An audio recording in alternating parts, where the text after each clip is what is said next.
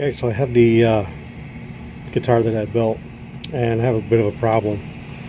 The neck block isn't square to the body, so I'm not overly thrilled with the sound of this guitar to begin with. So my plan is I'm gonna try to pull the top off,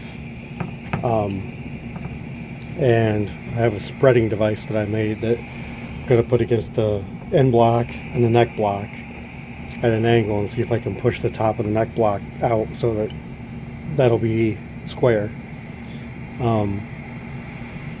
Then, provided I can get that done, I'm going to try to put a solid Sitka spruce top on this instead of the mahogany top. The guitar just sounds a little dark for me, so I'm hoping that the spruce top will help brighten it up a little bit, but I'll keep everybody updated.